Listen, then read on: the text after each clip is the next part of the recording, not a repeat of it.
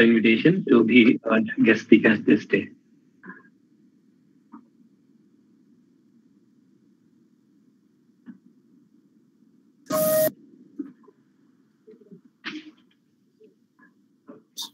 Can we start? We are waiting for Jagjit sir also. If he will be coming. Neeraj, can you confirm? Okay.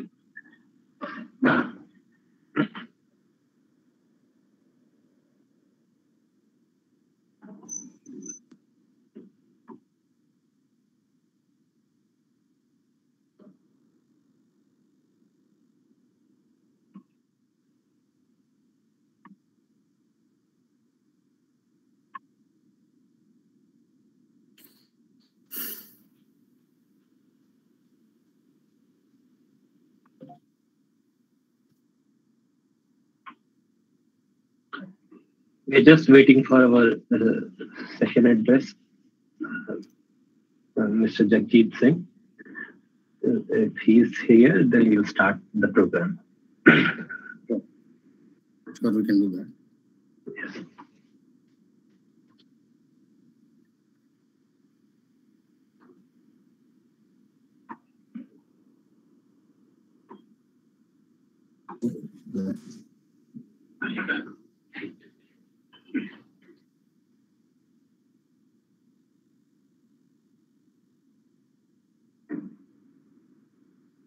Tanvi, we can start the proceeding. Mr. Singh is stuck in a meeting, so he will be joining a little late.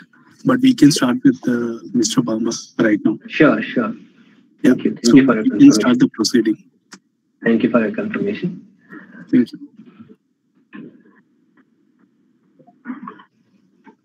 So a very good morning to one and all from the foothills of Shivalik, from JP University of Information Technology, to this webinar program on latest trends in green buildings, and which has been conducted in coherence with IGBC Chandigarh Chapter and on the auspicious occasion of World Green Building Week, which has been celebrated from 12th to 16th of September 2022.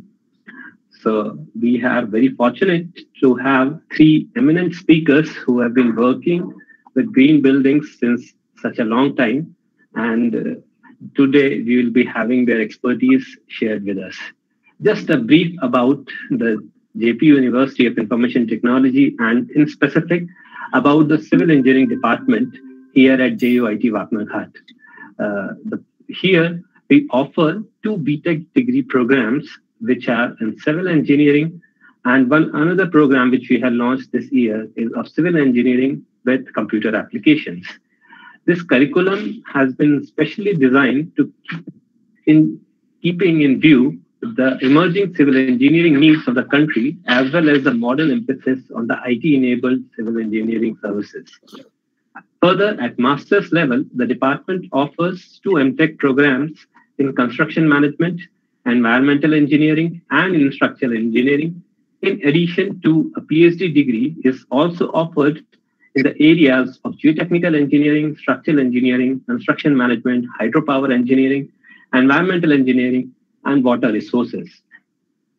So coming to today's program, which are the latest trends in green buildings, I'd like to invite our first speaker, Mr. Ashwani Bamba, who is the Director of Quick Logic Controls. He is a first-generation entrepreneur, graduate from PEC and MBA from UBS Chandigarh. He is a strategist and passionate to promote new technology for better control and energy efficiency. He is expert in exploring new opportunities to carry benefits to technology for mass adoption, evolving through the past 32 years over newer applications spread across business segments of industry, infrastructure, residential, and commercial space. Over past 2 decades, he has been in the buildings control space and is keen to share his experience and learnings today with us. With these words, I hand over the stage to Mr. Ashwani Bamba to give his brief presentation on role of integrated building management systems and latest trends and technologies. Over to you, sir. Good morning, everyone. I'm, as I was introduced, it's a privilege to be a part of this session to share my experiences with the audience that we have today. And as it was stated, that I've been into this space for last more than 20 years, exploring newer applications wherein we can add value, to the users, be it industry, be it commercial buildings, be it infra buildings, or be it residence also.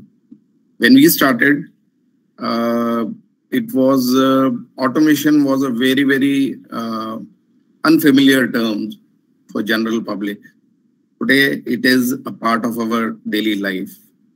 So I start with the subject, and I will, take you through the entire journey, right? So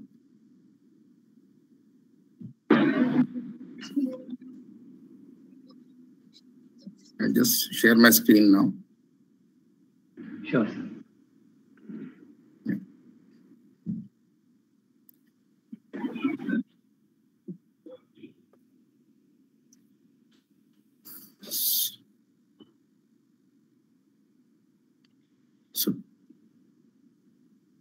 So is it visible now? Yes, sir, it is visible. You may do it, may maximize the same.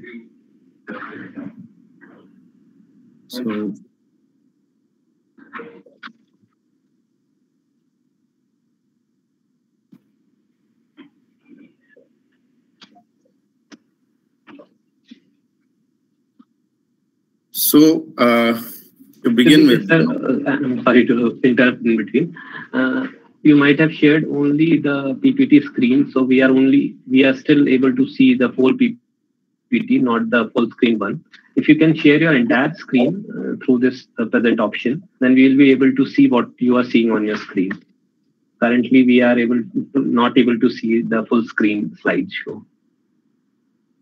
In the present option, if you can just go through present entire screen, your entire screen, then whatever you will be able to see, we'll be able to also see.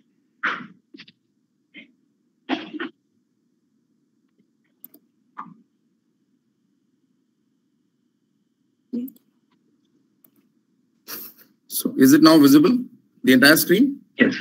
Yeah. Now it's great, sir. Thank you so much. Okay. So we begin with the presentation and a role of integrated building management system, latest trends and technologies. First, the objective of this presentation, we know we have evolved over these years of a comprehensive solution to managing the utilities and the services of our building. However, we have faced challenges over this period, and that's something which I would share with you in this presentation. And eventually, what are we doing to improve upon what we have, and what are the disruptions that are taking place in the industry? So we get started with the contents. We'll go through. Rather, won't spend much time on discussing what an integrated building management system is, but we'll put our focus on points 2 and 3, wherein the typical approach that is being followed till now, what challenges it is creating, and how do we reach a point where system delivers and reaches the potential users. So to begin with, what is the intent of a building management system, or what you call as integrated building management system? I would say we try to derive majorly 4 benefits out of it. First is improving the efficiency. Now it is efficiency in terms of the deployed resources, utilities, in terms of the performance of the equipment. Second aspect that we cover in the building management system, that is, we want the equipment that are there in the building, they are safe, and the users who are operating them or there in the environment, they are also safe. The third aspect is related to the comfort of the users of the building and providing them with a healthy environment. And the fourth is providing connectivity. Now, connectivity, what I mean is that these systems can be exploited to their highest, benefits if the appropriate connections are there in the environment within the building and outside the building also. This slide would give you the kind of comprehensive services that can be covered through building management system. It is the principal part you would see is the utilities that are there in the building, the HVAC, the electrical system, the plumbing system, the other safety services, like you have the fire alarm system, the CCTV and access control systems, which are providing the appropriate access. And then we have the other data services which provide the required interconnectivity. And that's how, the best out of these building management systems can be derived. So most commonly covered services in an integrated building management system is air conditioning, ventilation, lighting, access control, CCTV, fire detection and firefighting, lifts, plumbing, electricity distribution, and energy management. So when we design a building management system, we figure out the hardware required to connect these services to the users so that they are able to get the best out of them. So in this schematic, if you see, you have the BMS hardware, you have servers and user interfaces, which are used to have the required information. There are networks which are in the shape of our networking solutions, and the cabling. Then we move on to the BMS hardware part, which are in terms of the controllers that we have, and then the sensors and actuators, what we call as field devices. These are then interconnected with these controllers, and eventually the inputs from the sensors reach the controllers, and the logical functions for which these controllers are programmed, they are executed through the actuators. In addition to this, we have the networks through communication standards or protocols, which provide the soft connectivity, the soft points of different systems. We go on to the services that we are catering to. We would have solutions covering chilled water plants, cooling towers, condensed water, heating water plants, exhaust systems, ventilation. This is typically for the HVAC part. And this is where, we try to work on the air quality and the temperature conditions or humidity conditions, which are required to be maintained. Now, when we say integrated building management system, again, we say typical systems which are integrated with the BMS systems are lighting systems, emergency lighting systems, fire protection and security systems, CCTV, metering solutions, and the other conveniences like the services in typical like elevators, escalators, right? So these all systems are interconnected in the that if there is any alarm, for instance, from the fire alarm, we are, able to condition the other services like access control or the HVAC so that the damage is controlled or minimized or avoided. These are some of the user interfaces, how the data that is generated out of BMS is presented. It could be in the shape of through a graphical user interface. It can be in the shape of dashboards. It can be in the shape of graphs. It is through alarms and reports that we get the required information of the events that are happening in the building. Now, what benefits we target through BMS? We are able to monitor all the systems in the building on real-time basis. We are able to customize controls so that they suit us most appropriately. We integrate all the building systems on a single platform. If there are failure of certain equipment, we know what is the remedial steps that we need to take, and that can be designed to be automatically taken care of.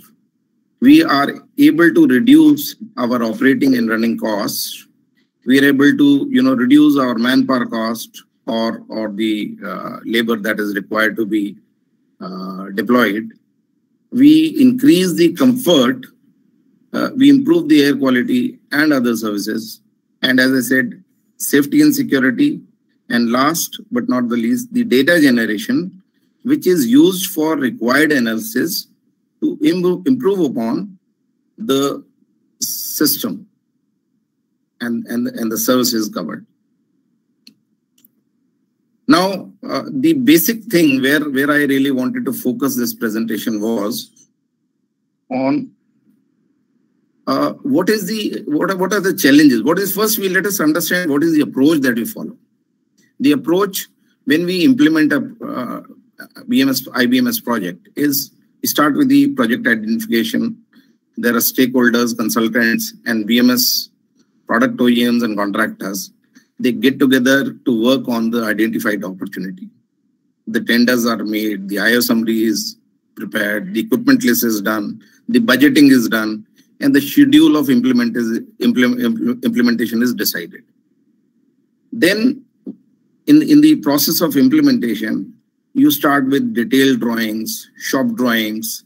Then there are, coordination. You start with the coordination with third-party vendors for coordination and provisioning. The physical work starts with conduiting, cabling, then sensor installations, then equipment installation, terminations. Finally, we reach the point where programming and integration is done to hand over the system to the user. Now, if you see the entire process, this typically takes 2 to 4 years. That is the experience. When, particularly, when we're targeting BMS, till now, it has been focused on the newer buildings. So newer buildings means the entire construction phase, plus the design phase before the construction start, plus the handing over stage when the user is already inside the building. Now, this entire phase is when the entire BMS activity is being carried out, and this span is pretty long. It is in most of the cases it runs into years and years. Right now, the stable managing of the process during this long duration itself is a big challenge. Right. So what are the expected issues we face? There are issues of coordination with various agencies. There are cost and time overruns and cash flow issues. There are certain hardware and software upgrades that are in the process of this long period. They may have come up. Some of the part of the hardware or the software might have gone obsolete. Now you also have to deal with that situation. And then there are changes. People change at site. People change at the integrator level, and the entire exercise further complicates the entire thing. Now, this all leads to compromised commissioning and handing over of the system. Now, post handing over, what are the challenges? So if you do not have the competent and stable manpower at the end user, what will happen?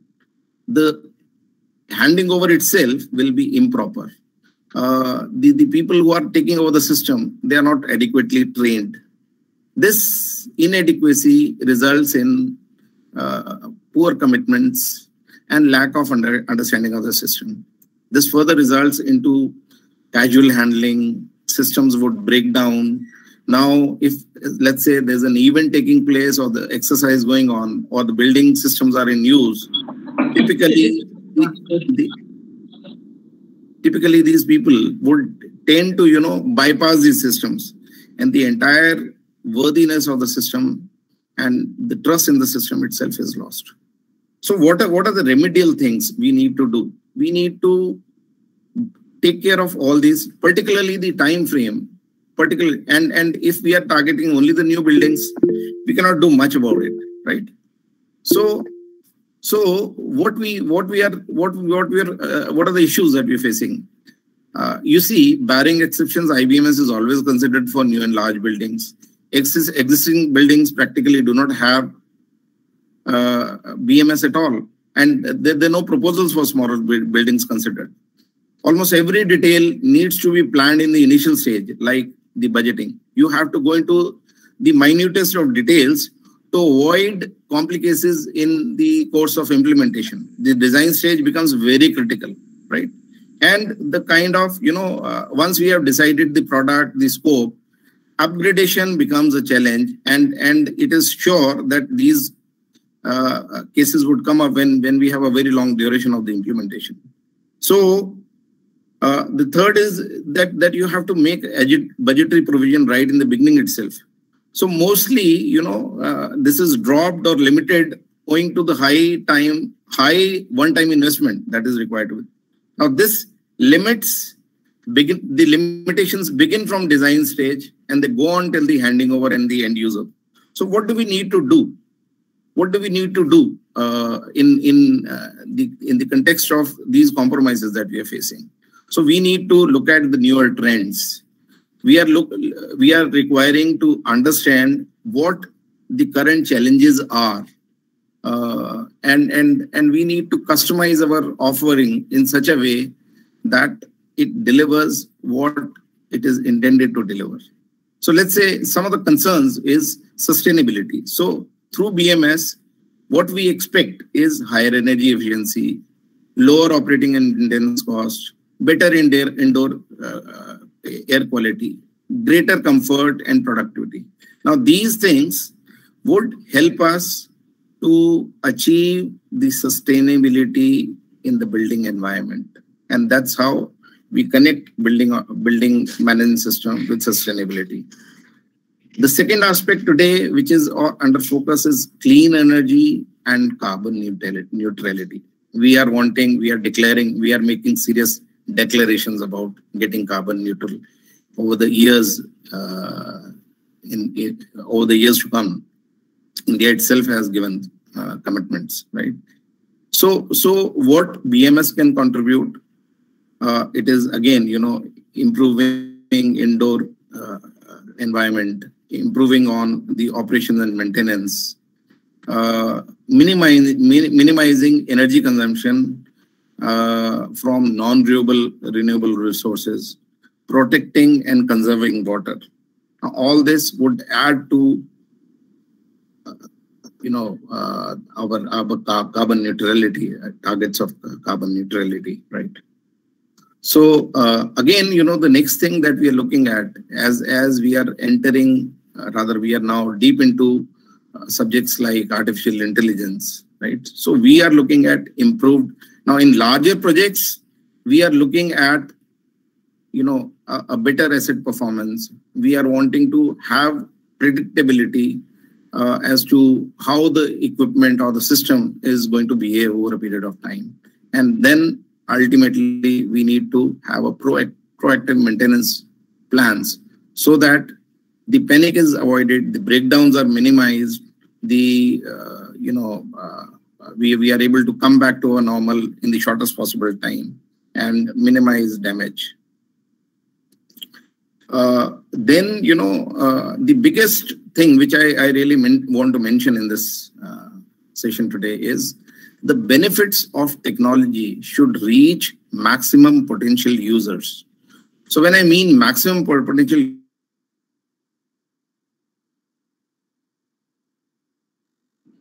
sir, I'm afraid your mic has switched off. Maybe.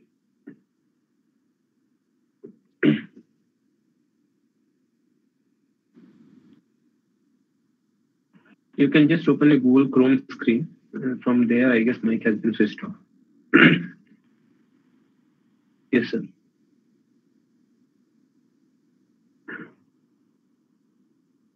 You can turn it back on. First icon. Yeah. Now it's on.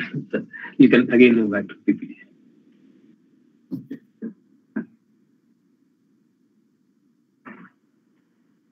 PowerPoint. Second last one.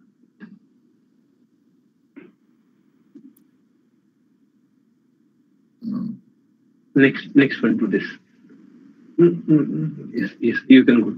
You can maybe full screen it again. Is it fine now? Yes, sir. Thank you. So my discussion was at this point where we want IBMS to be part of every building, every significant building. Right now, the situation is that it is not even a fraction, not even 1% of the buildings, they are able to have a building management system and take advantage. See, most of the time when I interact with people, I just ask them, do you have a BMS system in the building? And when they say, yes, we have, I just ask them, is it working?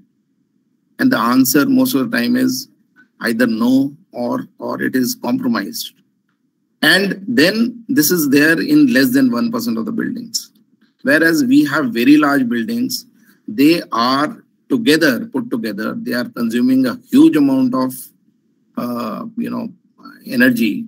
All the aspects of BMS, they are deprived of just because of the complexities that I enumerated in my earlier slides.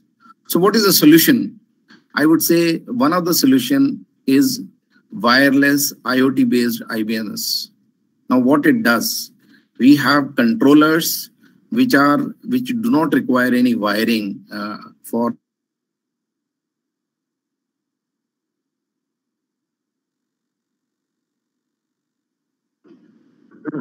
I'm quite sorry, sir. Again, it happened. Your mic got turned off. I'm not understanding how it's happening.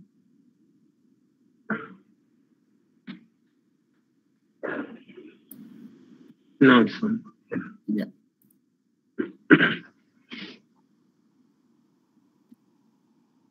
So, what do we have in my? So I was talking about the IoT-based BMS solution. So what it does, it is simple to install. It is reaching out to all the retrofit cases, that is the existing buildings. It means 100% of building which have a significant HVAC or systems or other services are, these services can be extended to these. Installation can be completed within days. And when you have a very short time frame of implementing, from the day we identify the opportunity till the time we are able to, deliver the system, if it is within days, I believe a lot of complications and unforeseen challenges can be taken care of. The biggest achievement is it doesn't require too much of expertise at the site, neither from the installer side nor for the operator. So the user does not require too much of expertise because entire solution sits in the cloud. There are no costly licenses to be maintained, IT hardware or servers, or the storage for data that is required.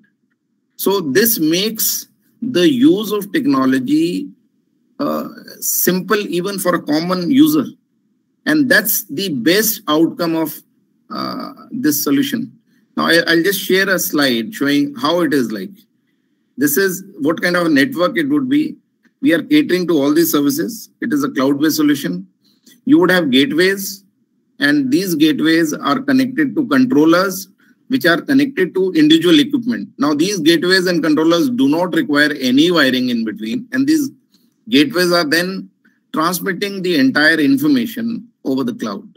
So result is, the moment you identify an opportunity, you identify the status of the unit over there, the status of the system over there, you design your hardware and sensors, and then finally take a short breakdown, shutdown, and within few hours, you can implement it on a particular equipment. And the moment it is connected to the gateway, you just have to open the browser, put in username, password, and you are there. So it gives you all the controls that you require. It gives you all the data logging. So no designing or no programming, real programming at the site is required. This is how the life of the user and the implementer is simplified, and this is how the benefit would reach out to its intended audience. The players like Siemens, Schneider, Honeywell, they're coming up with IoT-based BMSs, and they're starting with smaller installations, smaller applications. But just to tell you, there are players who have implemented thousands of IBMS systems which are wireless, and they have reached a level wherein they can, even in the industrial applications, they can comply with the requirements of CFR 21 Part 11 to that extent. It offers you solutions like clean room applications. It offers you elaborate solution.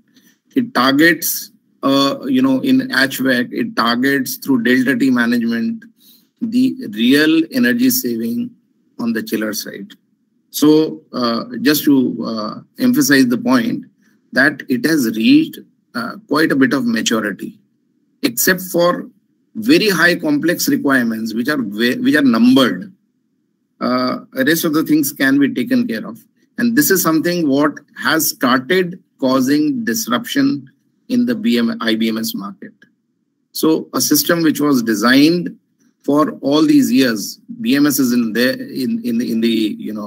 market for last 30, 40 years, but the benefits have not really reached the end users in an appropriate manner. Now is the time that we leverage these newer technologies and make sure that BMS also becomes a household word. With all this, I finish my presentation. Thank you very much. So thank you so much, sir. And this was a very interactive and very eye-opening presentation. How much we have come forward into BMS and how much more can be done to reach it to the mass level. So I had a simple query. So if in certain buildings which have been already constructed to retrofit such integrating devices, what kind of sensors are present in market which are cost effective also for a certain middle class person also to implement in their devices? Because there is a lot of confusion or this kind of mentality is going on that these integrating sensors are of quite high-end users only, not for in a massively available way. So if you can give some input. As my experience goes, the systems that are the way it is being promoted is, now what we really want is that the system should be functional at the shortest possible time. Yeah. So the typical OEMs tend to offer sensors along with the controller. So it becomes a package solution. Now, when you compare this package solution with the available IBMS offers that we have in our in the conventional approach that we have been following till now, the cost of this solution per equipment is at least 30-35% lower. So when you really, rather than going into individual sensor costing, because when you even in the industry, when you see for the same purpose, the range of dependability, quality, cost of sensors from different makes with different specifications. It's very wide. Yeah. So what is the purpose of giving sensors along with these controllers is to have a calibrated solution. Your worry about calibration of sensors. A sensor is supposed, let's say a sensor is supposed to measure temperature. Okay. Now, if it is properly calibrated, if it is showing 30 degrees centigrade, it should actually be 30 degrees centigrade. Yeah. Right? So that hassle of calibration, we just want the uncertainties, the causes which can, create challenges. Those are eliminated right in the beginning itself. So typically, if I tell you about one of the OEMs, he supplies not just the sensors, he supplies the connecting cable also between the controller and the sensor as a single package. And that again is, with the intent that the quality of cable is such that he is sure that whatever, signal it is transmitting, it does not get, diminished, or it doesn't get altered just because there is a higher impedance chosen. Correct. Yeah. Because maybe you can mute yourself. Sorry for the interruption. Yes, sir. So that's how what you were saying is the emphasis should be on a calibrated device. Then only we can get calibrated. Actually, the current measurements. Yeah, calibrated, dependable, and cost-effective as an overall package. Yeah. So just to tell you one thing, just to make sure that the concerns or the apprehensions of the possible users are addressed, now is the time where whosoever serious about this and has got a decent amount of equipment to be covered under BMS, and he wants to improve his systems availability or the performance or the energy efficiency, OEMs have started offering POCs so that proof of concept is demonstrated right in front of them. We are able to, sitting at our locations or the OEM's locations, we are able to reach out those users particularly who permit us to demonstrate the system to the potential users. You are just required to log into those systems and you are able to demonstrate the benefit. And as I said, as the faith level goes up, I remember a time when products like variable frequency drives were still in that conceptual stage, particularly from energy saving prospect. So there were, solution providers or integrators who had made up panels, one side variable frequency drive, second side star delta starter, and then in between an energy meter. And they would take this panel to the users and say, just install in one of your ID fan or FD fan or any of your equipment, where with any of your centrifugal devices, and see for yourself. Within days, you will realize the amount of energy saving that this VFD is going to bring it to you. So the same stage, I believe, is now for IoT-based BMS. And probably there are OEMs who are taking initiative on this. Yeah, there are lots of startups coming even from our students' practices we are seeing here also in various parts of different colleges, that they are coming up with different efficient solutions which are having lesser shutdown time and having a lot more efficiencies. I will share my personal experience. Yes. We did one POC at Aikar Bhavan, Chandigarh. Though, these installations are in thousands, particularly in southern and western India. But we did one POC for the northern customer for a CPWD owned building where Johnson Control IBMS was installed and was non-functional for last couple of years. Right. So we picked up one AHU and we decided to do a POC.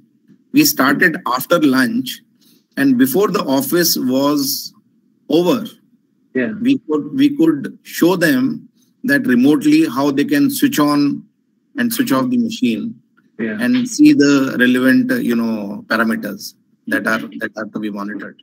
So I think this is something which is it's not much of a time that the user would require to spare and stay worried about loss of productivity because of the shutdown. This system can be delivered in very, very short times. So one last question we will take. It's from Mr. Abdul Rafi. He's asking to what extent in percentage India is implementing IBMS compared with other developed countries, if you can put some light on it. I feel IBMS is being specified in all the major buildings that are coming up these days. As I said in one of my slides, IBMS till now has been targeted, and probably this is true for the developed countries also.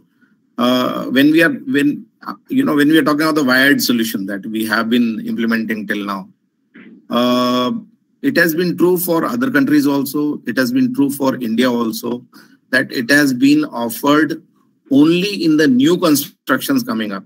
So if you look at the pace of construction that is going on in India and compare it with any of the places in Europe or North America, or to say it developed countries, the number of buildings that are coming up in countries like India is much, much larger than the new constructions we are taking up. I read about one study from McKinsey which said every is. So as of now, the implementation in developing countries is much higher than what we see in the developed countries. Yes, sir. I hope this answers the query. With this, we once again thank you so much, sir, for your valuable time. And we heartily invite you to come amongst the hotels of Shivalik sometime to visit it at JP University. We'll be having a lot more intellectual discussions in this regard. Thank you so much. Thank you so much. Thank you. So with this, I'll like to invite our next speaker for today. I'll just share his credentials once.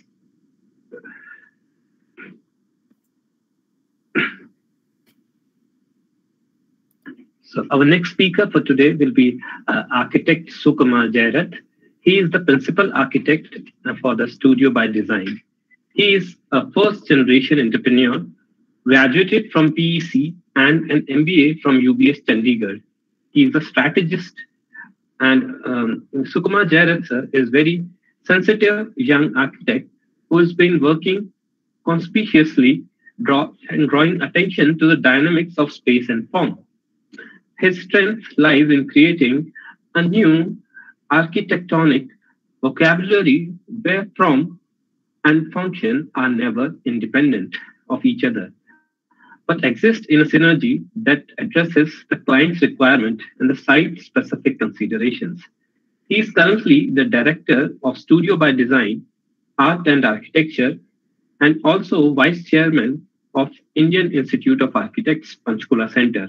He has undertaken numerous commercial, sports buildings, residential, industrial, institutional, and landscape and interior design projects all over North India and overseas.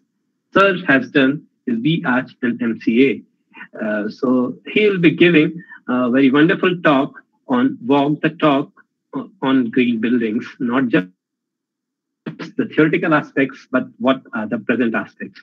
So with this brief introduction, I like to invite architect Sukumar Jairath ji to give his brief presentation. Thank you, Tanmay. Thank you, Tanmay, for the very warm introduction. And that was, this is talking to the students is something which is always heartening and always welcome. So a very, very warm welcome to all present. As architects and civil engineers, we are blessed actually. We are blessed, somewhat to be in the same profession as God Himself, as creators, to be able to create edifices that would long outlive us and to be able to make our signatures on the planet. This gives me a tremendous feeling of achievement and satisfaction. In today's times, we have a huge access to all the technology, and we take pride in designing buildings which are visual symbols of our creative skills. But we all know, the first dictum of architecture, which is form follows function. So in our, in our intention to create forms which are visual symbols of our creativity, we sometimes tend to avoid the functionalities of buildings, which is very, very important and something, which has come to be seen as so strongly in the present times. So since the buildings are huge guzzlers of all the resources, we need to be very, very aware as to what type of buildings we are designing and what are their impact on the environment. Talking about Himachal, I have a lot of affinity for Himachal. My parents were educationists. They were teaching in the Himachal University when I was a kid. And ever since, I've been very, very close and very, very, very, very attached to the hills. I have a small place for myself in Dharampur, near to where your college is. And when I took up that place, I wanted to do something which was as inconspicuous, as subtle and as laid back as I could, to blend with stuff and all. So when I would invite you to come to that place sometime, it is very unassuming. It is very simple, not at all loud and, proclaiming itself. But this is a place where one can use for the entire year without ever, whether it is summer or winter or something. It's never harsh. And it is always, energy point of view, say it is very, very friendly. IGBC, actually, I've not been into green buildings for a long time. IGBC is what I ventured into just a couple of years back when I attended this IGBC course. And then subsequently, after being familiarized with all the aspects, I got this IGBC accreditation. I got this IGBC professional degree. And then the next building which I did, we are working for the Chitkara Educational Trust, Chandigarh. We're doing their educational institutions in Himachal and in Punjab as well, in Chandigarh too. And there was this new school building which they wanted us to do. And I thought that, this was the time I should get this thing building, get this building into a green building. That was our first attempt, our first formal attempt at green architecture. And so consciously, I'll just take you through the entire process, the entire set of things which we adhered to and which we took care of while designing and implementing the building. And with God's grace and with IGBC's support, we were able to get a platinum rating, a very coveted rating for the first building. And I'm grateful to the IGBC for having handheld us in the entire process, and also to our entire team in the Chitkara University, which gave its consent and enabled us to do the building in the way we wanted it to be done. So I'll just take you through the process, and I'll familiarize you with the all the aspects of that. Sure.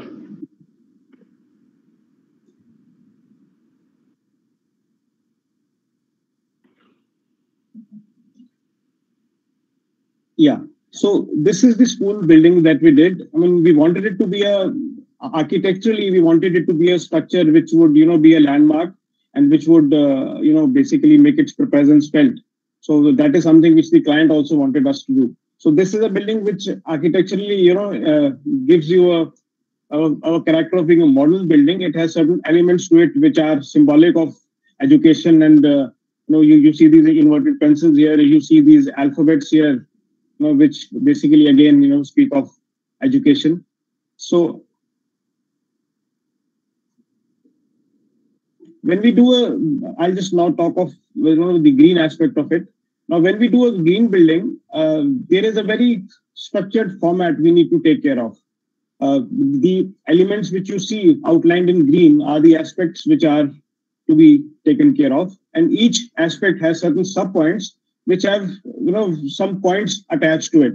So when you attempt these aspects and you give relevant documentation of having conformed with all the activities connected with these aspects, you're able to get those points. And if you get a specific number of points, you're able to achieve that specific rating.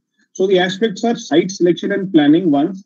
So in that aspect, there are these... Sorry, sir, to interrupt you.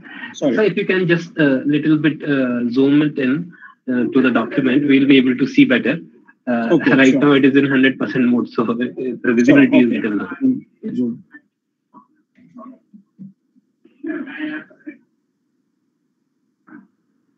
Okay, is this better? Yes, sir. Great. Sir. Yes, great. Sir. Thank you. Sir. All right. Yeah. So this is, when we talk of the first element, this is site selection and planning. So in this aspect, we are looking at the topsoil preservation. This is very important, and this is the credit one, which is to be seen whenever we are excavating, we need to preserve the topsoil so that we are able to use that topsoil. Since it's a fertile soil rich in minerals, we need to we need to save it so that we can use it subsequently for the landscaping and everything. And in the site selection, the second aspect is eco-friendly commuting practices, so that there are not too many vehicles which are required to be used when you use this place, and so the parking and the pollution issues are addressed.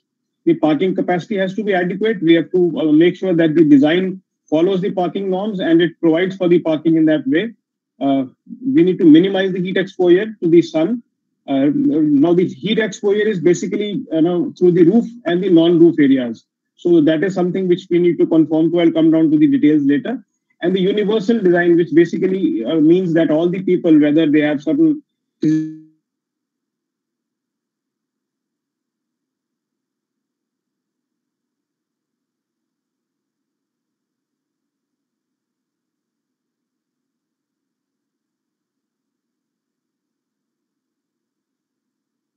again, turf design. Turf design means what is the amount of grass which you are using. Grass, happens to be a guzzler of water. So you need to be careful as to what is the amount of grass that you are planting. Water efficient landscaping means that whatever are the landscaping practices and the landscaping, the watering of the landscape, we need to be aware of that. Water efficient irrigation system and water use monitoring. Then the third aspect is conserving and harvesting of energy. Again, the energy harvesting is done by the use of energy efficient fans and energy efficient fixtures, energy efficient appliances, metering, sub-metering, on-site renewable energy usage, and solar water heating systems. Again, all these are to be illustrated and demonstrated in the IGBC report, which you need to submit. If you have a proper demonstration of all this, you will be able to get the relevant points which will add to your rating. Eco-friendly materials need to be used. In that, the organic waste management needs to be followed. The use of local materials also is important.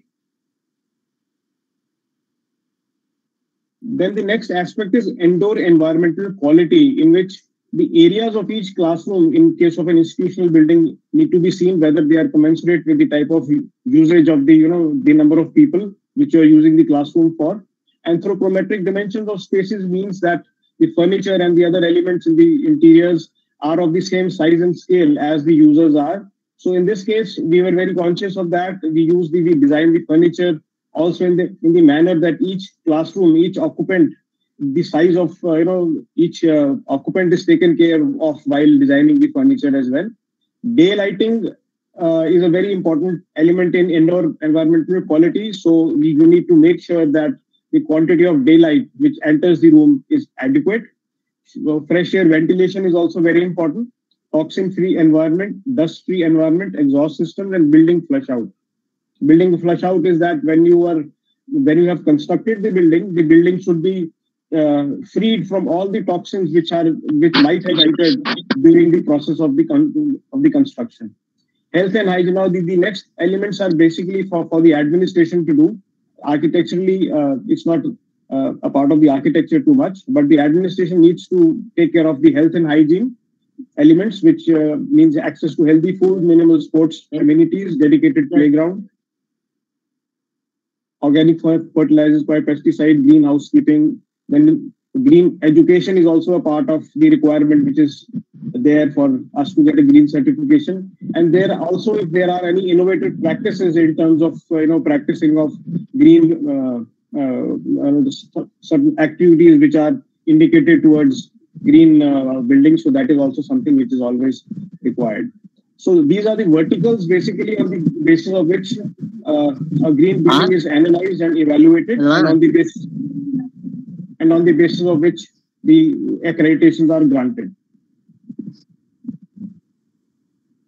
So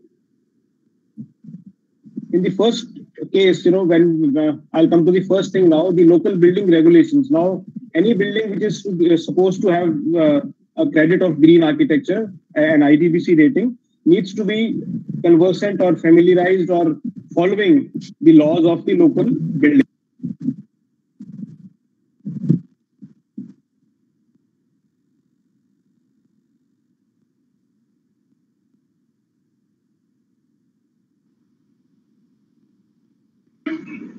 I'm sorry, sir, we lost your mic connection.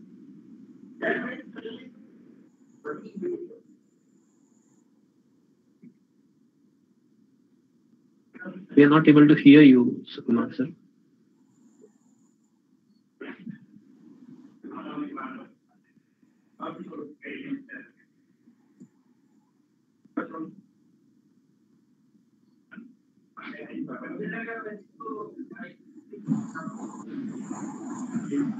Hello? Hello? Yeah, yes, sir. Now it's audible. Am I audible? Yeah, Okay. Okay. Thank you. Okay. Yeah. So these are the documents. I'll just maybe illustrate. They're not very relevant, but I'll just illustrate them to you. So, having these like the possession certificate, the building approval certificates from the local authorities,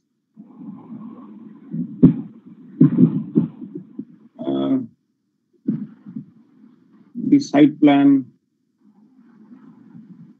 all the floor plans and the area calculations, these are to be deposited to the IGBC for them to see whether you have complied with the local regulations and the building is as per the local bylaws and all.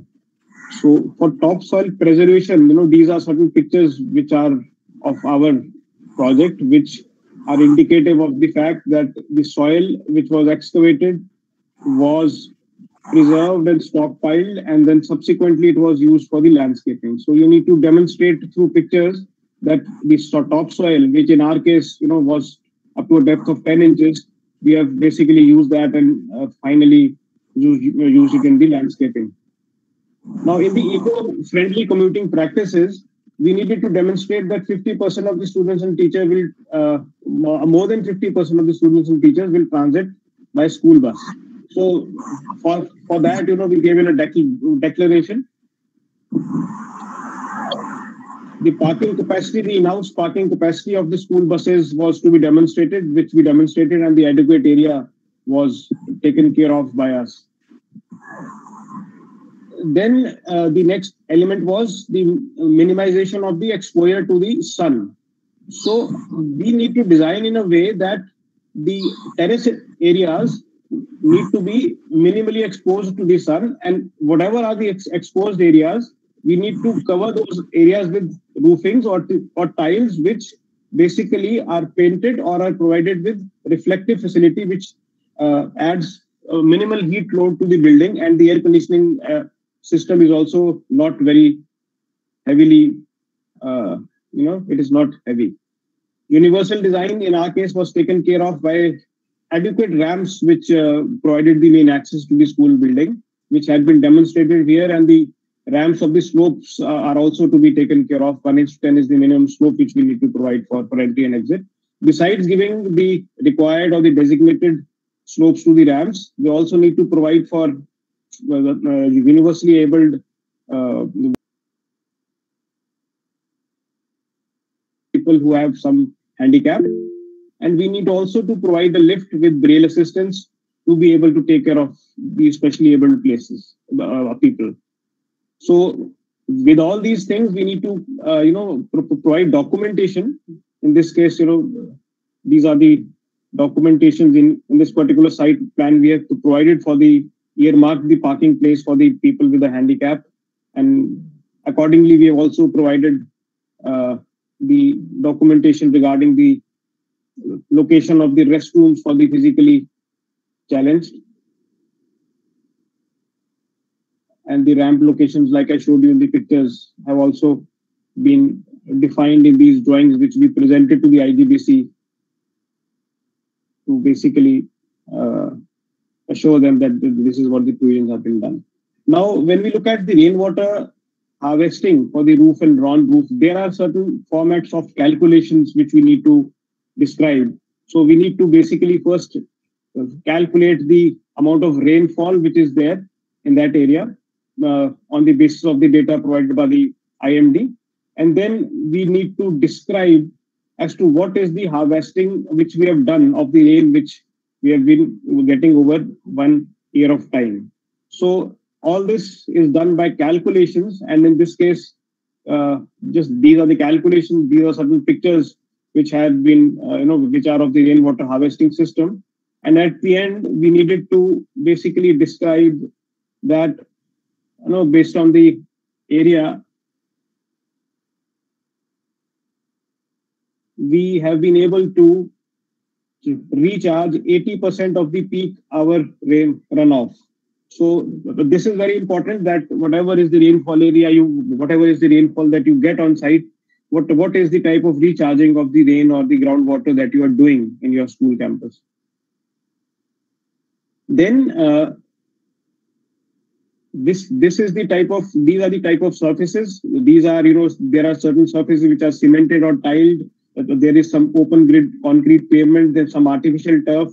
So all these surfaces have different percolation coefficients, and all these surfaces have different amount of water absorption. So as per the runoff coefficient, we have this calculation done in which the calculation of the runoff of water is calculated, and this is how we have demonstrated that 80%, 87% of that total runoff water has been harvested by us.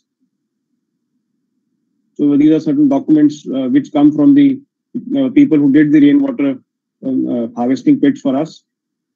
So in our case, there was no proper green grassy playground. So grass happens to be a guzzler. So we have this artificial turf on our campus in which we have used for the playing activities of the kids. In the water efficient landscaping, we have used all the native and drought tolerant species, and we have indicated all these species in the document, and basically 100% of the vegetation or the landscaping that we have done is by using the drought tolerant species. We needed to attach a plan which showed the type of plantation that we did. Again, the harvesting, the irrigation system needed to be done, through a process which minimizes the wastage of water. So in our case, we have used the drip irrigation, and wherever irrigation is required, minimal water wastage is there. Waste water treatment has also been done by us. The STP takes care of the usage of, basically the cleaning of the sewage water that came out of our site. And the use of treated water is being done for the landscaping, and the, we've also given some water to local people for watering. Water use monitoring was done by us. Again, this is something which is normally done. So eco-friendly refrigerants had been used in the campus. And then energy efficient lighting fixtures were used by us. So basically, we needed to demonstrate what is the type of saving that we do by using energy efficient lighting fixtures. So for each and every area that we did, the amount of energy efficient fixtures which we have used, the energy consumption, and the energy consumption which we have done by using the energy efficient fixtures have been demonstrated by us. So for all the flows, the base case scenario and the proposed scenario for all the flows has been given to them. And on that basis, the demonstration of saving 68% of energy vis-a-vis the conventional lighting fixtures has been demonstrated by us. So that is what is to be shown to the IGBC for them to understand what is the energy saving which you are doing by using energy saving devices. Again, by the use of ceiling fans, all this calculation by using fans have been described. Also by using other appliances which have a BEE 3-star rating or a 4-star or a 5-star rating. All this, these are the various indoor spaces of the school. The air conditioners and all that. The the refrigerators and all, they also are. Energy sub-metering is also done. So in our case, I'm not an electrical engineer, so I'll not be able to get into much of this. But basically, the plant at the school, the sub-metering was done, and this was the PCC panel in which all the sub-metering was done, and the energy efficiency was taken care of. Now we have also tried to have renewable energy on site. So we have a 50 kilowatt solar PV plant on the roof, and this all this solar PV on the roof basically takes care of that 10% of the total energy demand is generated by the use of renewable source of energy, which are these solar panels. Waste segregation also is not a very complicated thing to do. So we have taken care of the waste, the dry, the wet, and the paper waste to be provided for and collected independently. Solar water heating system is given on site. Organic composters are given, and the management of organic, the preparation of organic compost is provided for. Then another thing in green buildings is the use of local materials for construction. So the aim behind this is that we should not be requiring to have a lot of transportation cost or pollution involved in getting material to the building site and accordingly using it. So we need to describe to the IGBC as to what is the distance from which the various building stuff is procured, and accordingly the bills and the documents for all this needs to be submitted to the IGBC. And in our case, we were able to provide for almost 60% of the material locally. Locally means within a radius of 40 kilometers. Then tobacco-free smoke control is taken care of by us. So we need to provide all these signages on site. Now, coming to the minimum daylight requirements in the room. So for each classroom, we need to provide a minimal daylight factor, which is 2.5. So in our case, we exceeded the minimal daylight factor. We were at 2.95 or 3.14 in most of the classrooms. So for all the floors, we had to describe the number of classrooms and the number of regularly occupied spaces, and accordingly the daylight factor we needed to provide for on all the floors. Now the daylight factor is to be carefully balanced with the amount of heat which is entering the rooms. So in our case, the selection of glass was done very carefully so that you get the amount of light which is required, but you don't end up getting too much of heat inside the building, which adds to the air conditioning load. So for all the facades which we did, we selected the glass appropriately so that we are able to have a balance between the amount of light and the amount of heat which enters the classrooms. So solar control glass, we did a simulation, and the solar control glass was procured accordingly.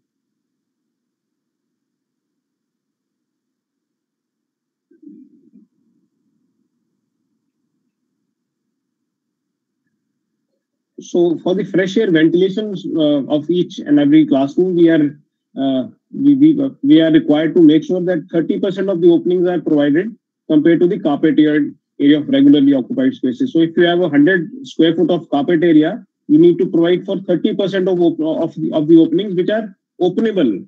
So openable means that they should be able to let in air and oxygen. So that is something which we need to demonstrate. So the openable areas, vis-a-vis the carpet areas, need to be demonstrated for IGBC to know that you are letting in proper amount of air and the ventilation is proper. So these were the fresh air calculations that we submitted to them for all the floors, for all the occupied spaces. So we were at a 30.4% of openable area for the regularly occupied spaces. Then the area of classroom per student also needs to be shown to them so that the spaces are not claustrophobic, they are not difficult to use. So accordingly, the number of students per classroom, compared to the classroom area, has to be submitted, and these calculations are there for you to see. Talking of indoor comfort and convenience, we need to make sure that the anthropometrics are taken care of. In our case, we designed each classroom differently. The furniture of each classroom was designed differently so that the size of the kids for each and every class was properly accounted for while designing the chairs and the tables for them. So this is what we demonstrated for each classroom. There were different type of furniture arrangements and furniture designs and furniture sizes. Even for the washrooms, the heights and the sizes of the facilities were accordingly done. For the public, sorry to disturb you again. We are running a little short on the time. So if we can come to kind of concluding remarks for the presentation. Yeah. So all these, I've just touched upon all the basic facilities. So these are, the dust-free environment and all. These are things which are for the management and for the administration too. So certain images of the buildings. The toilet facilities, of course, are there.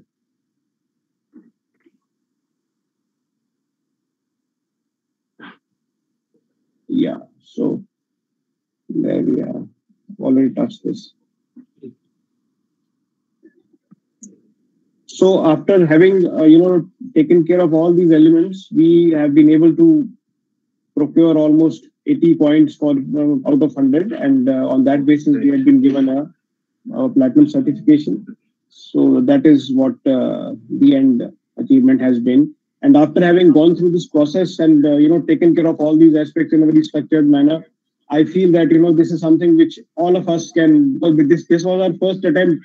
And if properly attempted with a good teamwork, this is something which is not rocket science, and all of us can try and adopt these methodologies and, get the certifications of, and also feel as responsible citizens and responsible technocrats, doing buildings which are friendly to Mother Nature.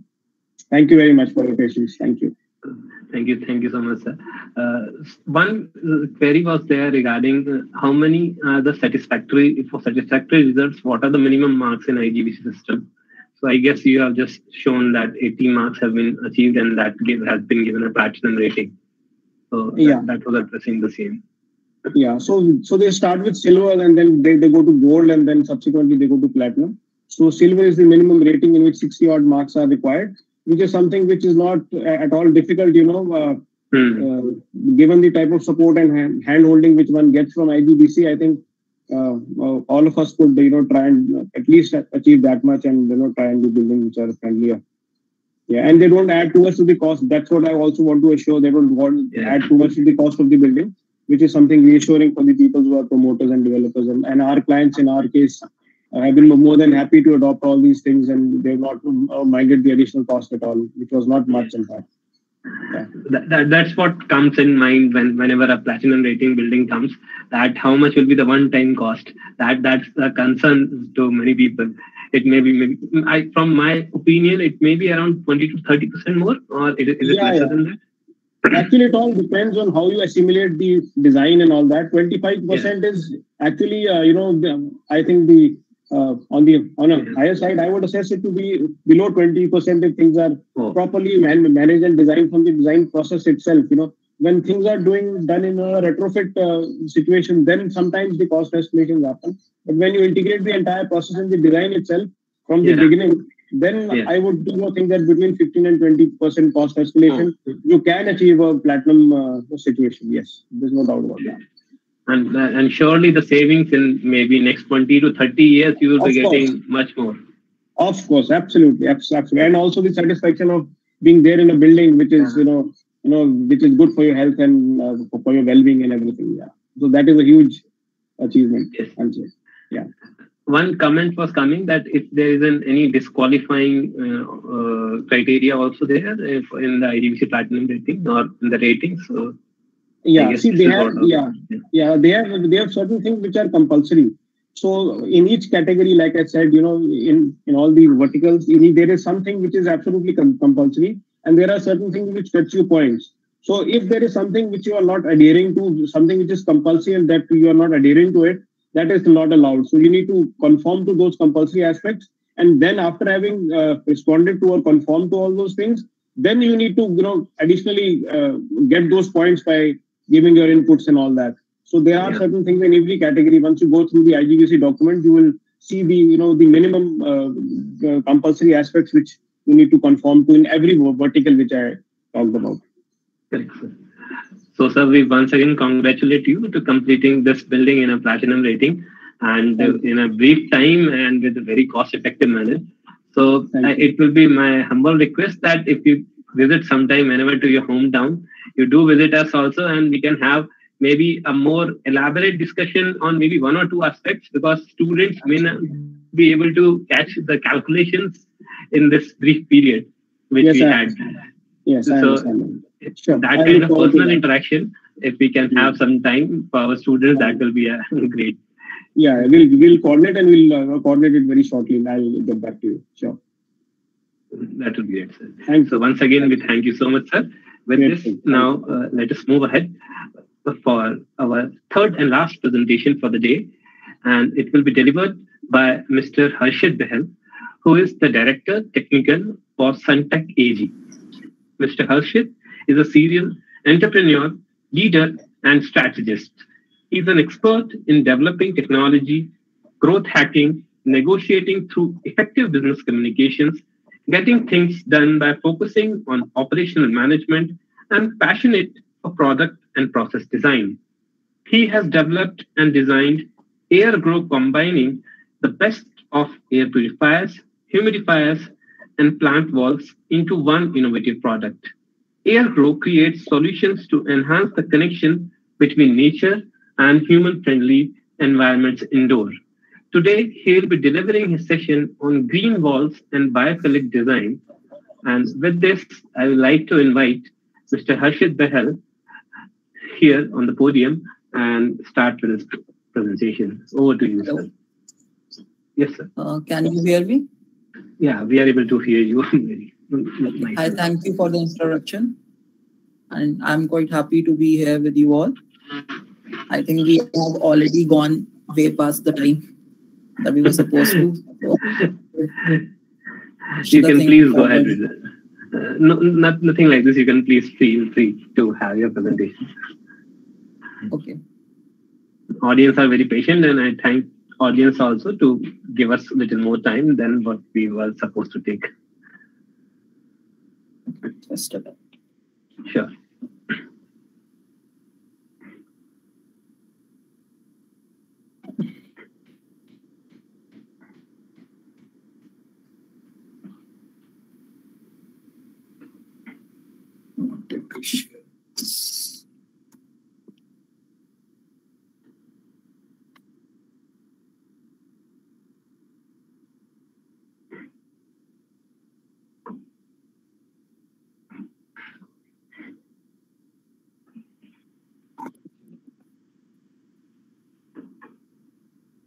We'll share the attendance link also very shortly, as has been asked in the chat repetitively during the presentation.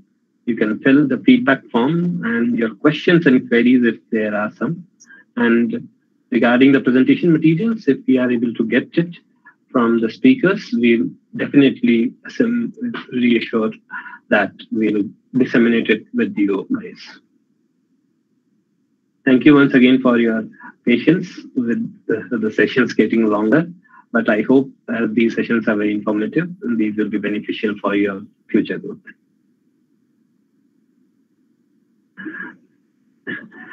Yes, Ashwani. We are able to see your PPT now in full screen mode. Yeah, so this is on biophilic design. If we talk about, like, if we ask the people that what is that they would feel happy about if they are in certain atmosphere or environment. So since this is not a live in person, so we could have a hand raise and an interactive session about that. But normally what people are happy are like right now we are sitting in our buildings or inside the rooms or offices. So the preferred area would be to be in the mountains or in the nature or somewhere near the ocean. So instead of having that, sometimes when you go out, our building should have these features inside it only, so that it is better for our mental health and our productivity. This is a small video that I would start with. So what biophilic design is.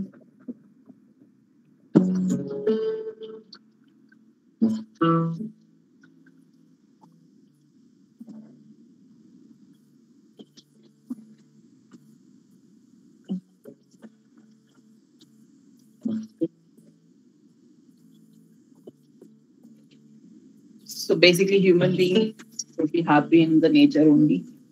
That is the basic criteria that is required. Natural life, that is what we want in our building.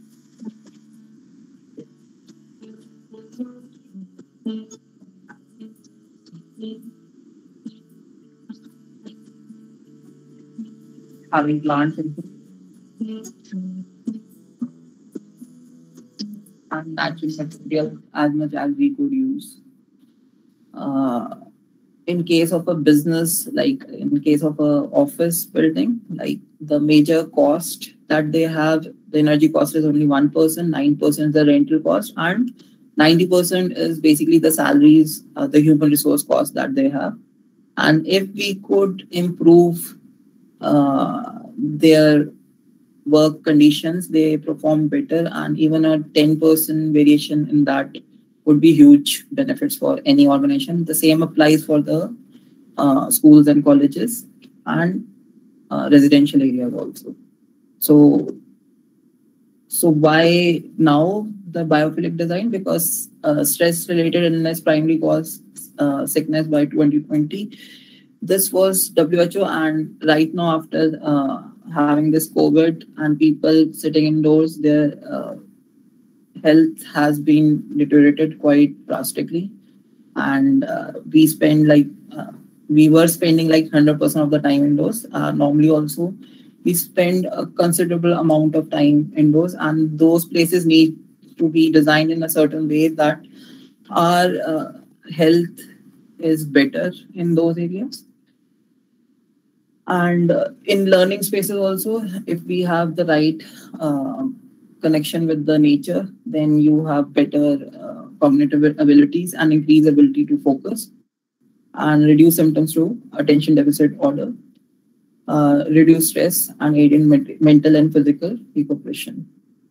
And key benefit is construction of biophilic design is contact with nature. So the more in contact we are with the nature, the more happier we would be and more better our mood and everything would be. And so the natural materials and all those, and that is how you design a building that is better in all sense, for which is designed actually around the people who are going to occupy the building. Not the building has been designed and people are put inside those buildings to stay or live or work. So there are 14 patterns of biophilic design. This would take a time, but normally it is visual connection with the nature, and non-visual is your smell, the sound, and all those things. And thermal airflow, these are basically normal. Anybody could search this and go into details because this would take time. So I will skip this, but this is an important thing. So 14 patterns of biophilic design is important. A direct connection. These are multiple studies and new are coming in post-COVID also. And so I will still skip. I will go to the main pattern further. The green in the interior spaces. So this can improve your mental health. So this, even if we imagine to be in such place, we would, our emotions and our hormones would go in a positive way. And so this is these studies are there, but you can naturally also understand why this would be happening. And there are multiple studies. And as the previous speaker also told about the natural light exposure that is required. So because these are associated with our cardinal rhythms also, and so when we have the natural light, it automatically has those color variations that are required. And so this is the cardinal rhythm. So in the morning, you have different colors that are required, and as you go towards the evening, they are mostly towards the bluish tone and starts with the reddish tone. And this would actually have a very big impact on people. In case you change the color tones against the nature, then people have very difficulty living in that space. And the body kind of rejects this because all the systems that are inside our body and the hormones, they tend to go on this. This is natural lighting, how this could be incorporated.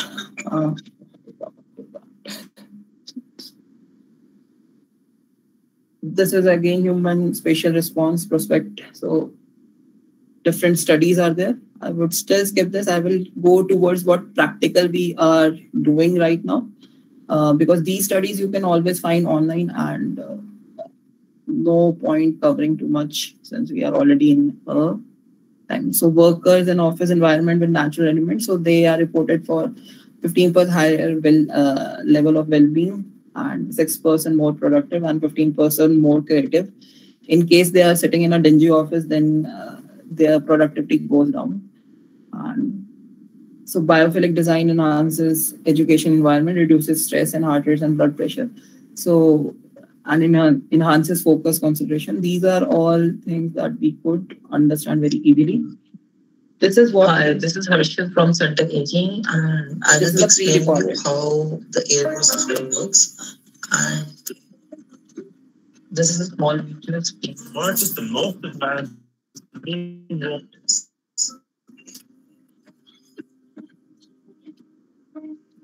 March is the most advanced green wall technology on the planet.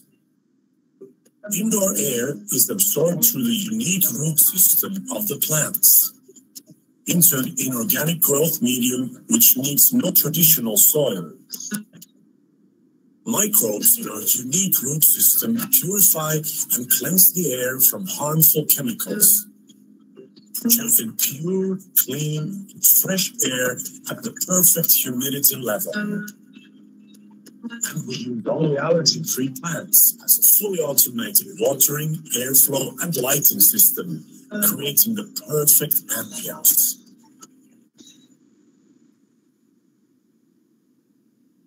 So here on the right, we have a diagram explaining how the air system works. On the left, we have the image of the new. Ashwani, I'm quite sorry to interrupt. Your voice is a little breaking and maybe it's not coming at as properly. So I go again back to the right side of the image. So the air is being absorbed with this biofilm. Can you hear it?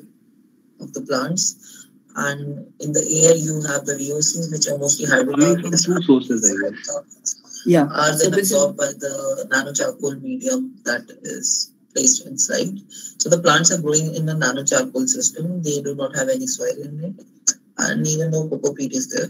So then we have the microbes that have been already inoculated in these root zones, and these microbes break down these hydrocarbons into sugar and starch, which is then taken up by the plant as a food, and the plant grows.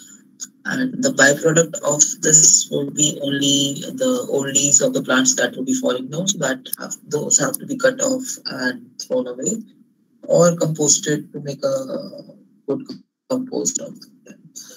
And then we have the sensors measuring everything.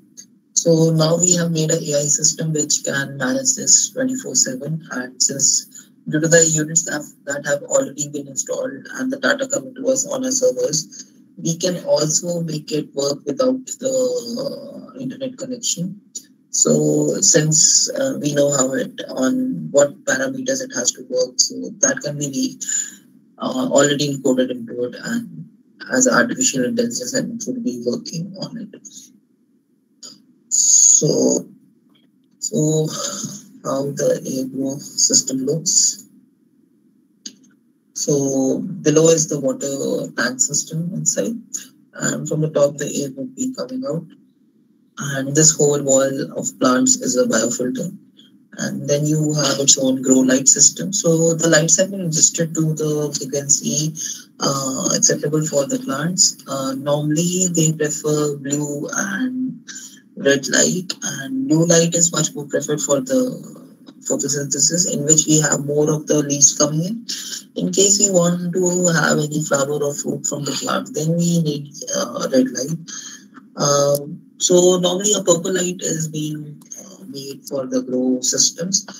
But what happens in when we grow vegetables, we use that, and since we do not have to think about the visuals, so in this around 10% of green has been added. So it goes towards the whiteness of the light, and so that it is soothing to the eyes of the people who are moving around it. So that's the main purpose of this. So this is the custom system, how these systems can be incorporated. Normally, custom systems are developed when we design a new building. So then we set the architects and incorporate these in the initial stages. So the freestanding is what the airflow system. So they can be placed anywhere inside any building, any room, and they are ready to work from day one. And then we have a hybrid system in which we make a system which is then connected to the air supply system, the HVAC system. So that can be done for us, like for each office or each area, and it can be supplied into that area. And then we have a fully integrated system in which we have a bigger green wall system, and that is connected to the HVAC system, which then supplies air to the whole of the building.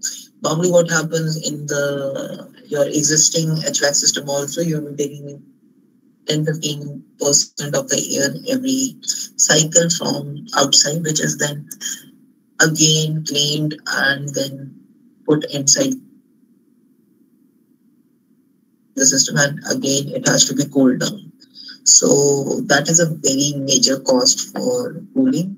So with the help of these indoor biofilters, we can produce our own new air that is required. So since we are taking oxygen, giving out carbon dioxide, the plants are doing the reverse, and they can balance it out. Only thing is, in case we put them on the floor, so the amount of plants required would be much more higher. And since more of the air purification happens at the root zone, so the root zone has to be exposed to the air, then only it works. So this hydroponically managed system is a single plant can work 10x very easily due to the vacuum being well up behind it and air being pulled through the root zone of the plants, and plus the activated nano charcoal over there. So this is one of the offices. This is the Bhajanlal Global Impact Foundation office. So this office has 0 windows, and they had around 60 people inside, sitting for 60 people. And this is a biofilter installed, and we are circulating air through this system. And if we see at the bottom side of the green wall, there is a sitting area, and below that is the whole watering and stacking system, plus the control system are below that. So this wall supplies air to this whole system. And these are the multiple. So this is the recreational area on the top.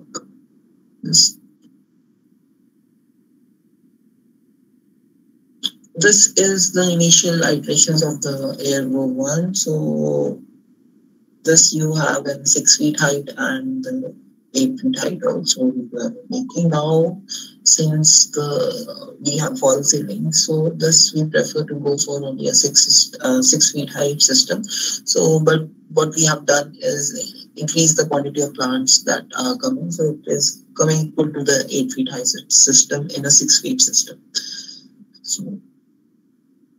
So this is a burnt wood framing that we specialize in. This is a Japanese technology in which what we do is we burn the wood and the sap of the wood is taken out by burning it, and only the grains are left. And then we scrub it off, wash it, and then we have a raw raised cane open pore wood. This wood can now not be eaten by any, or rotting of the wood is not possible. The thing that we have to do is dip them in oil. So once they are thoroughly oiled and they seep in, the oil seeps in, then they're ready to be used, and you get a very good combination with the green and the wood. So it is just like a tree bark that you have, and a natural texture, and no coatings or nothing is required on this, and this will remain like this for many years. Only thing that you may have to do is reconditioning. In the reconditioning, what we have to do is just give them more oil. So for example, with the weather and the water falling on that, the oil can come out, and after 1 year or 2 years or every year, a little dab of oil is required on that. So this is a Procter & Gamble campus in Bali. This is the outdoor system. So I'm just showing one indoor and one outdoor. So this is from outdoor, they are taking in here, and this is a picture on the day we installed it. And then after around 35-40 days, when went for the first maintenance and to cut off the growth that is coming. So this is the situation over there. This is a small indoor unit.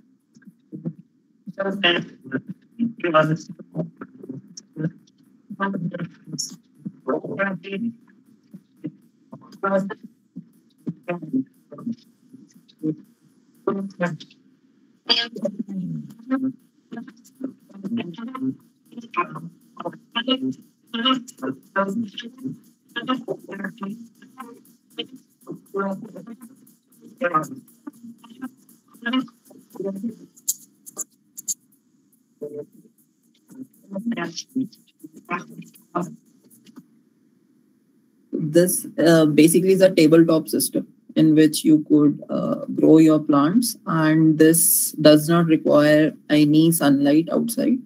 So in your offices or any place on your desk, you could have this, and this has a self-watering system. So once you top it up, for next 15 days, it doesn't require any water, and all your plants will be growing in this only. So this is the first. This has been made initially with the scrap wood, the waste wood that we get from the packing material, and in this wood only, this whole planting system was developed initially.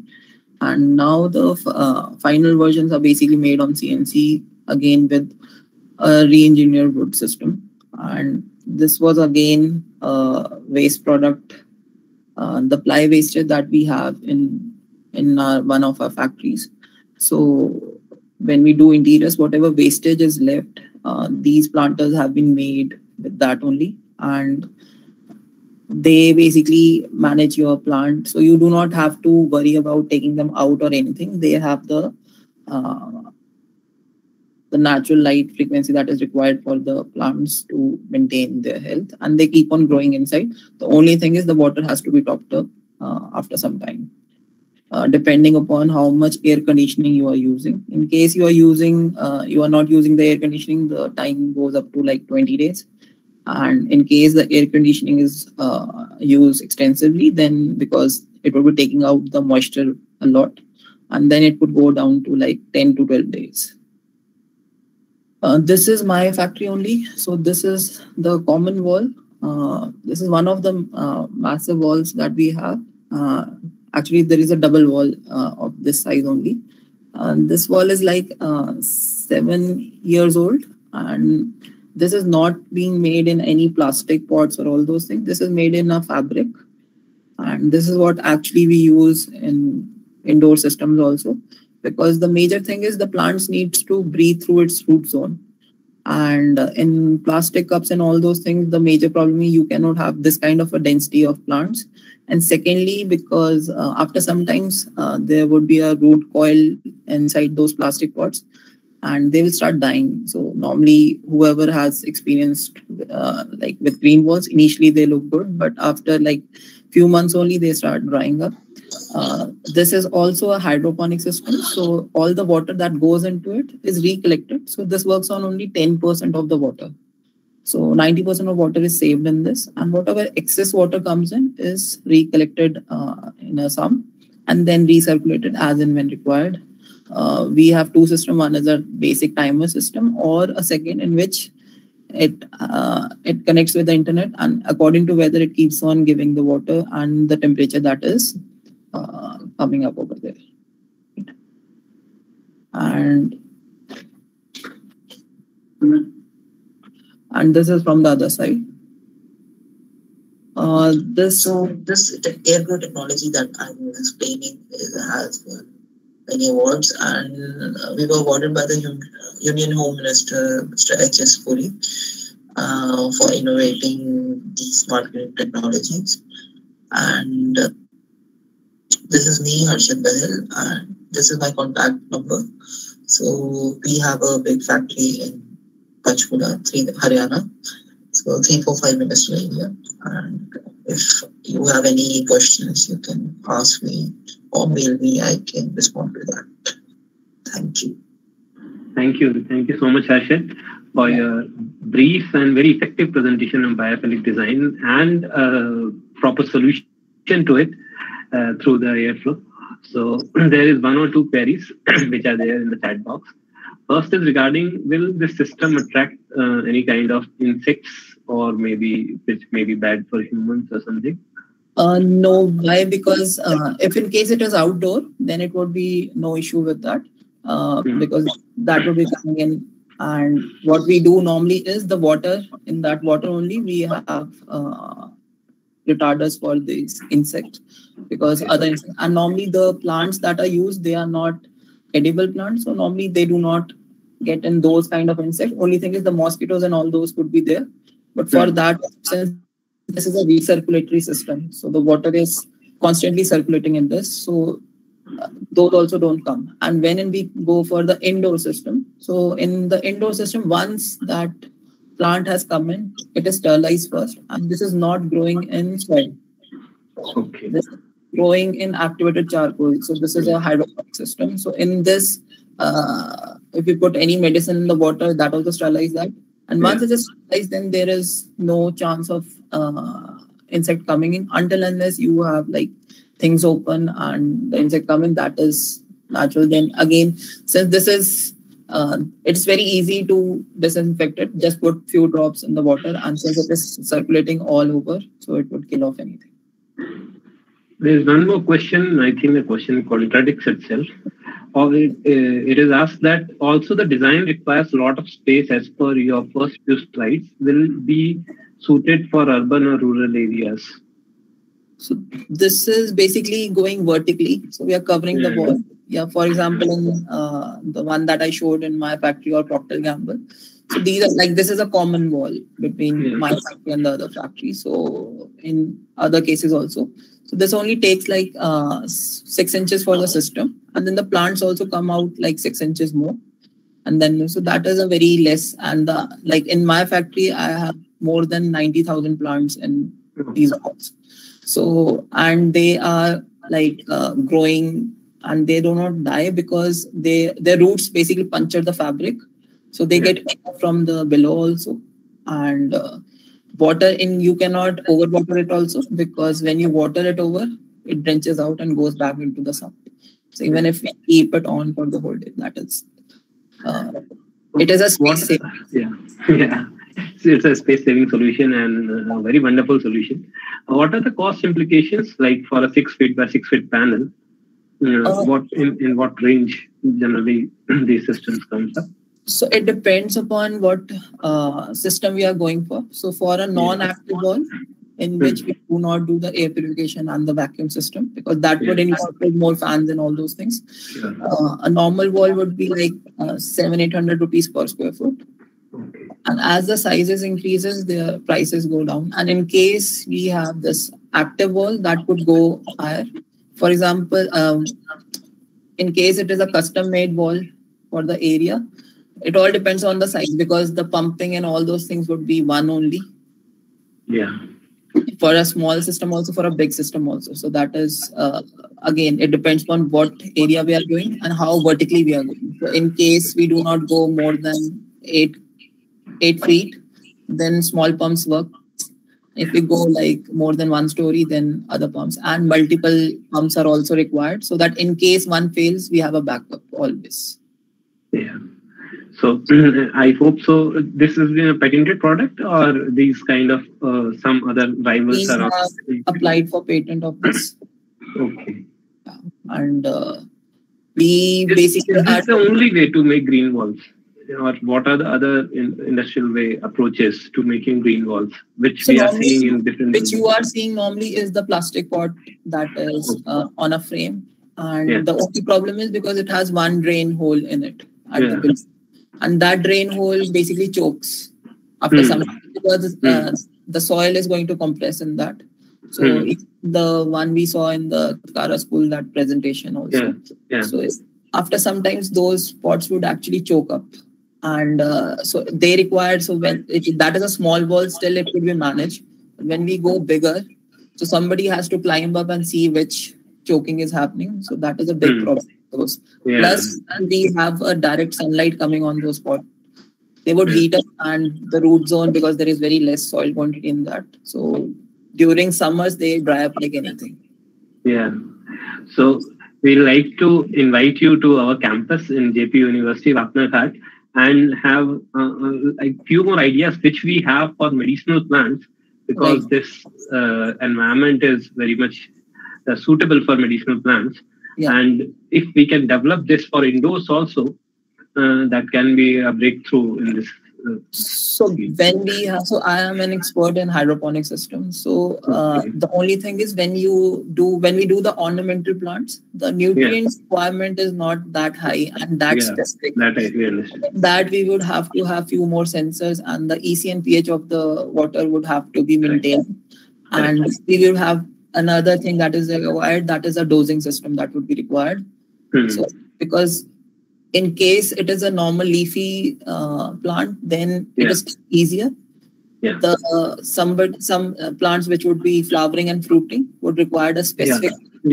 That will be specific lighting will be required, specific nutrients will be required. But certain medical plants which we are developing in our biotech department over here are leaf-based, and they are of very much use in various medicines. Right. And for the insects also, if we put in few plants, which are these, so they repel those insects, and we could have that also inside. The only thing is the specific requirement of, because ornamental plants are very easy to grow, and they grow. They just need the light and the water, and they work. And we try not to give too much nutrition also, because it will be more job for the people, like to cut that off. So that is good. Sure. One request was coming from our students is regarding if they can visit you sometime, or some kind of exhibition can be made where students can see these green walls in action. They could just call me up and fix up a time. So this is basically, I'm into interiors also. So my dad is an architect. I'm a mechanical engineer. So we have the factory over here. I'm testing the patience of my audience. So thank you with this note once again. So taking your good amount of time and letting us know regarding the airflow technique which you have invented and which is patent pending, as you are saying. So once again, we thank you, and we definitely will welcome you if you can sometime come up to JP University, Vatnaghat, and we can have more sessions like this. Thank you. Thank you for having me. So with this, we come to an end to our sessions on the latest trends in green buildings. So from the beginning, it has been a very informative webinar session. In 3 different sessions, we have seen how green buildings are evolving with the use of latest AI and machine learning techniques. with the use of various sensors in the buildings, which has been delivered by Mr. Ashwani Bamba, how different players are coming and how it is becoming more globally available, and rates are also going down. Then we have seen a very beautiful case study of Chitkara International School by architect Sukumar Jairath. He has given a wonderful presentation how they have achieved a platinum rating. And in the end, Harshit has given us a very wonderful biophilic design and green wall technique, and his patented air grow technique, also how their green walls can be made. With this, we like to once again thank all of our participants and all of our speakers for today to be so patient and kindly give this information. At the last, we'll also like to inform that JP University of Information Technology is still giving on-spot admissions against few leftover seats in our BTech programs in civil engineering and civil engineering with computer applications. Also to our MTech programs in construction management, in structural engineering, in environmental engineering. Also, lastly, on the BTech lateral entry seats are also on offer up till 30th September, and only availability will be based on how many seats are remaining. So if some of your nodes are still looking for an admission, they can look up to these programs. With these words, we thank you with heart to attend this session. And we are also grateful that you are filling the feedback forms. Those who could not, we will again share the link in the chat box, and that will be the case for today. Thank you once again for attending this webinar, and we'll be again be in touch with such more programs. You can give your constructive feedbacks to us, what kind of programs we can bring for all of you. Thank you. Thank you all.